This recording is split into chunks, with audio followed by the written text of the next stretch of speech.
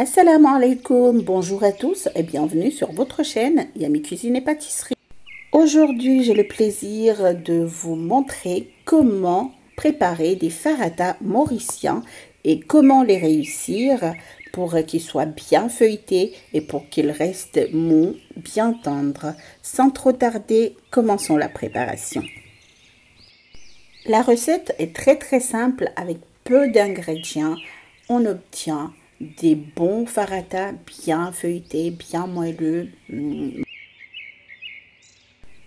Tamisez 1 kg de farine dans un bol, ajoutez 2 cuillères à café de sel ou selon votre goût. Bien mélanger.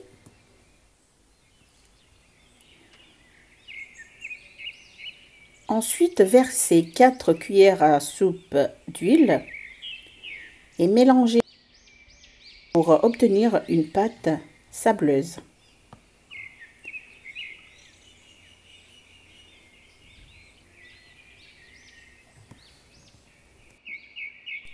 Y versez progressivement 500 à 600 ml d'eau chaude.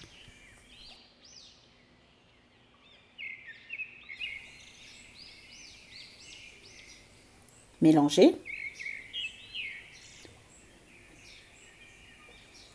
Continuez d'assembler la pâte tout en ajoutant l'eau.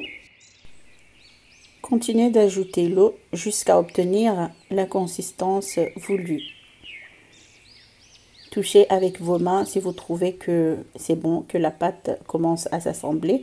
Vous arrêtez de verser l'eau et vous continuez de pétrir jusqu'à obtenir une pâte bien tendre.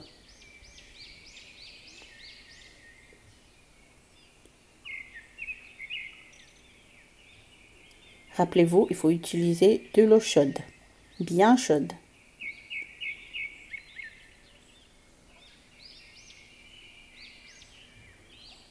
Continuez de pétrir la pâte jusqu'à ce qu'elle ne colle plus à la main.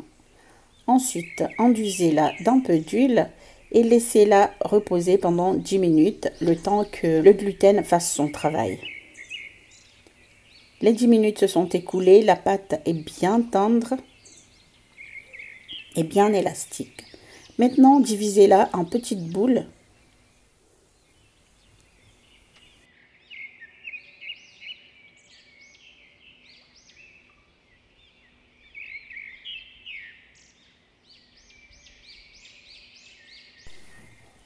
Ensuite, bien façonnez chaque petite boule pour la donner une forme bien ronde et bien lisse.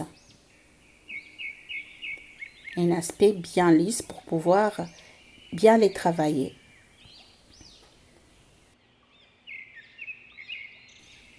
Aplatissez chaque petite boule. Aplatir légèrement les bords pour permettre d'avoir un cercle plus ou moins régulier quand on va l'étaler. Étalez-la en un large cercle fin, badigeonnez toute la surface d'huile et saupoudrez d'un peu de farine, puis rabattre les deux côtés d'abord. Passez encore un peu d'huile sur la surface et rabattre les deux autres côtés opposés.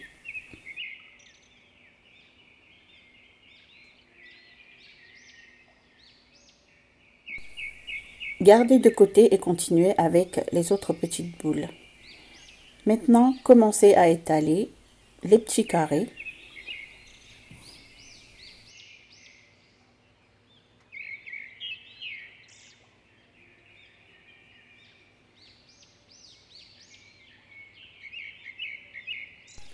Ensuite, cuire les faratas sur une poêle ou une plaque bien chaude. Et dès que vous voyez que des bulles commencent à apparaître, passez un peu d'huile et retournez-le.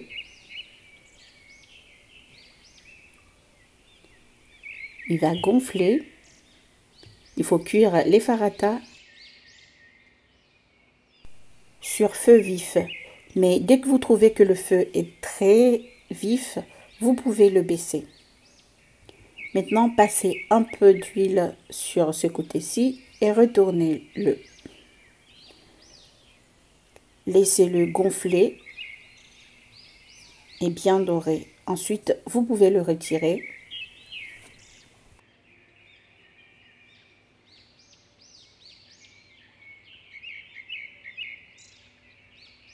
Placez le farata sur votre plan de travail, pliez-le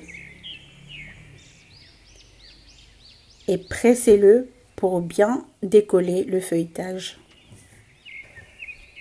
Voilà.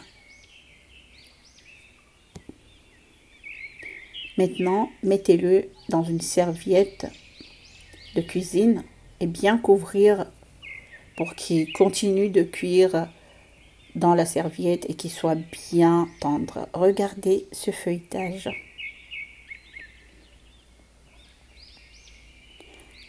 On le met dans une serviette pour qu'il cuise dans la vapeur, pour que la vapeur les rende plus tendres et plus moelleux. Et voilà, et c'est tout pour aujourd'hui. Merci d'avoir suivi la vidéo. À très vite pour des nouvelles recettes sur votre chaîne. Cuisine et pâtisserie. Ciao, ciao.